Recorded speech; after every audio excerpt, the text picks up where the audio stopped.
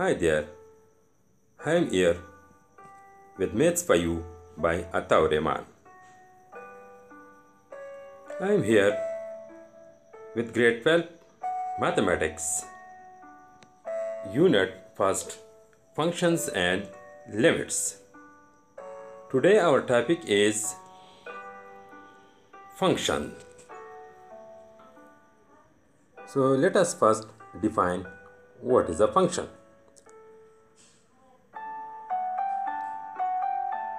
Let A and B be two non-empty sets.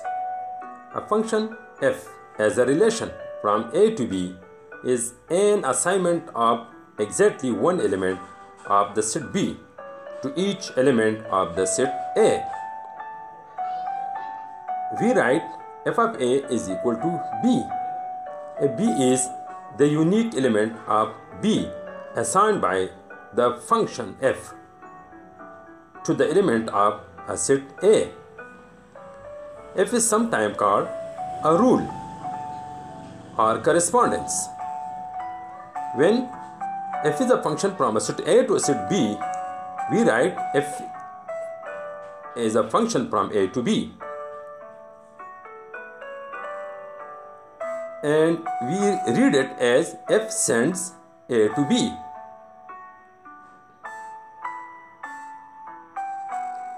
Sometimes functions are also called mapping or transformation. Actually, function is a rule which assigns to each element of a set B exactly one element of a set A. Y is equal to f of x is called functional notation. Here, this x is called pre-images.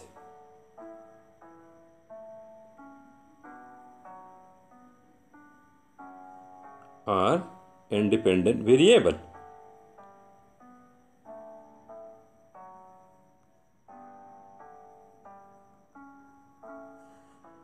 Or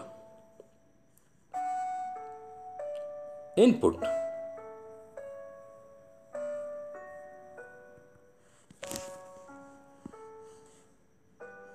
This f is called a rule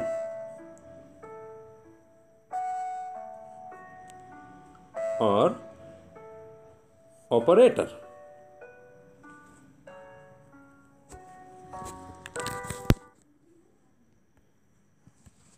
While this y is called images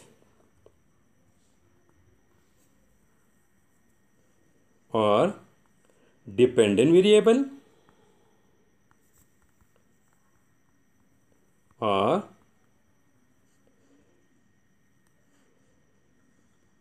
range variable.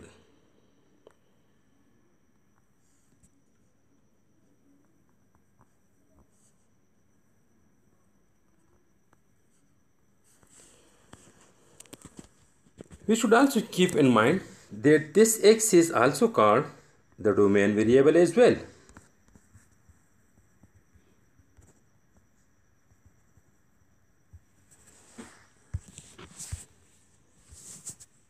And y is the output.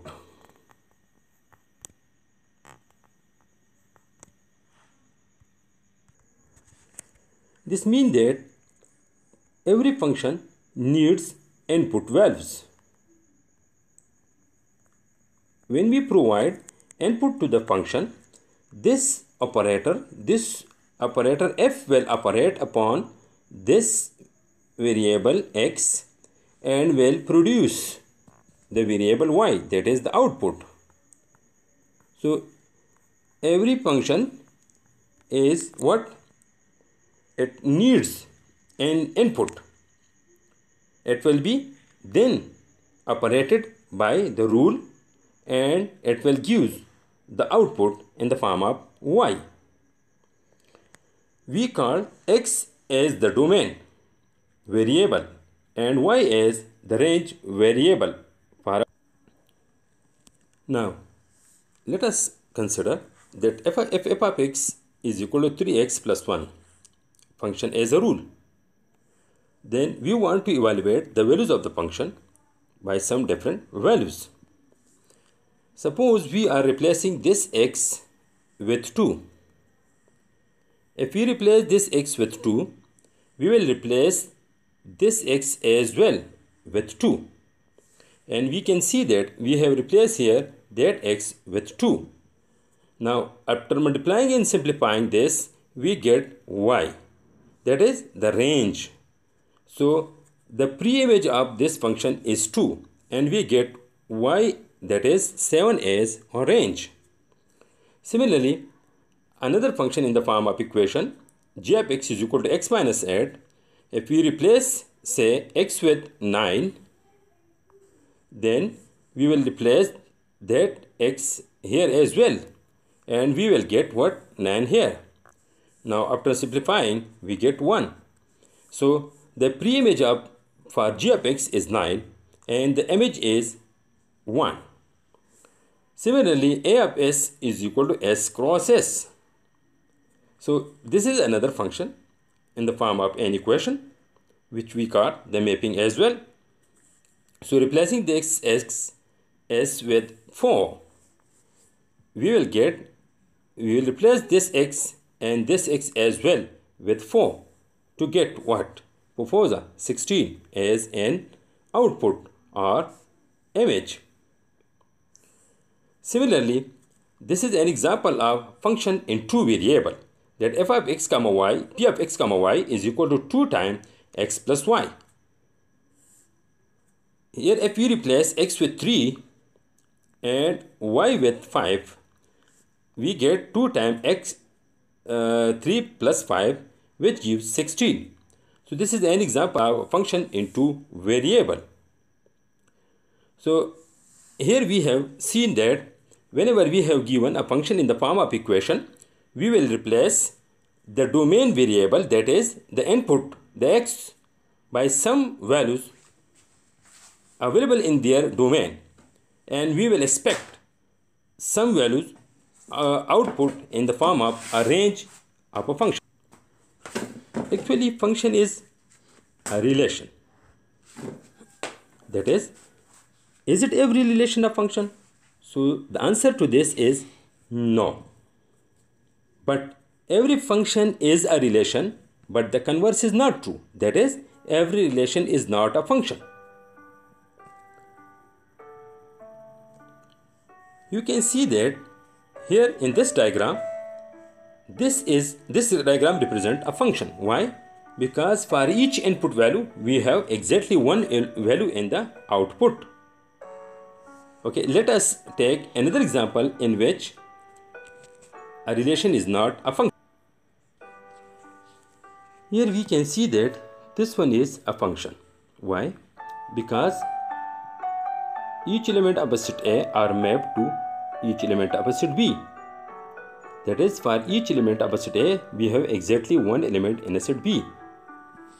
Similarly, this is also a function. Why?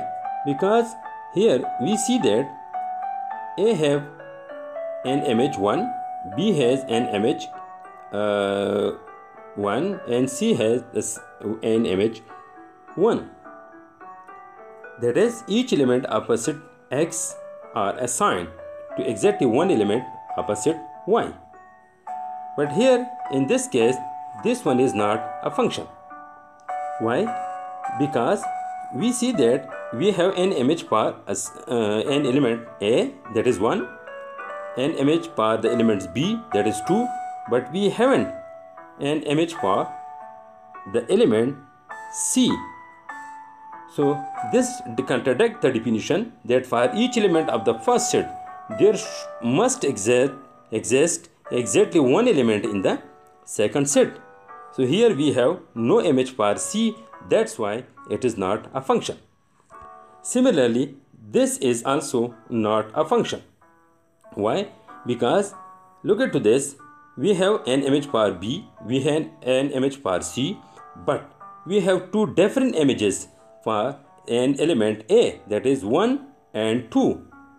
So this clearly contradicts the definition of a function that for each element of a set X, there will exist exactly one element in a set Y. But here we see that A has two different images, that is 1 and 2, so it is not a function. Hope you have understood through diagrammatic. Now we want to discuss further that whether a function can be represented through graph or not. So which kind of graph will represent a function and which not? Let us discuss. Here we have taken three graphs. In the first graph, we see that if you draw a vertical line to the graph, it intersects the graph at only one point. That is, for each input value, we have one output value on the graph. Similarly, if you draw vertical lines to the graph anywhere, it intersects the graph at only one point. That is, for each input value, we have output value, one output value on the graph. This shows that the first graph represents a function. Now comes to the second.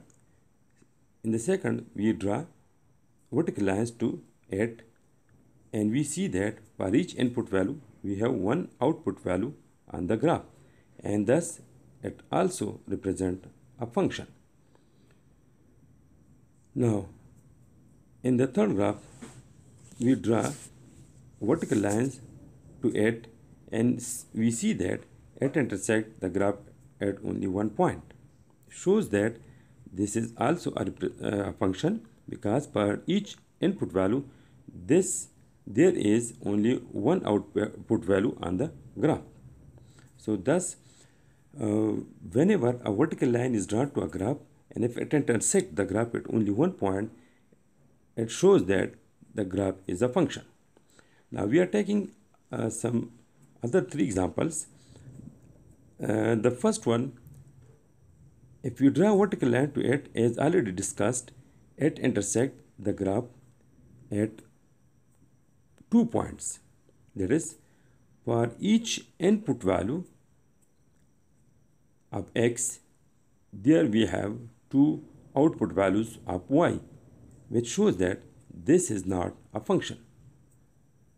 So anywhere, if you draw vertical line to this graph, that is, in the second, if you draw a vertical line to it, it intersects the graph at more than one point, and thus it represents a relation but not a function. Anywhere you can draw vertical line to these graphs. So the first two are not functions. Now in the third, we see that if you draw vertical line to the graph here, it intersects at only one point. But here the vertical line intersects the graph at more than one point. Shows that this is not a function but a relation. As already I have mentioned you that a relation can be function, but not every relation is a function. So let us draw some more graphs. Say, let us draw the graph of a circle. We see that if you draw a vertical line to the circle, it intersects the graph at more than one point, that is at two different points. Shows that the circle does not represent a function. Similarly, if you draw some parabolas, so the vertical lines intersect these parabolas at more than one point, and thus not representing functions. So vertical lines play an important role to show that whether a graph is a function or not. Let us draw this graph, say an S. Now, if you draw a vertical line to it, it intersects the graph at more than one point, that is at three different points. Shows that this S, the graph of S, does not represent a function. So dear, you have observed which graph represent a function and which not. Hope you have learned about the definition and representation of functions through different values, different equations, graphs, etc. In the next video, we will discuss different kinds of functions, their domains and range. So do like my channel, subscribe it, and if you have any problem, you can mention them in the comment box. I will reply to them. Hope you will do that. Stay blessed.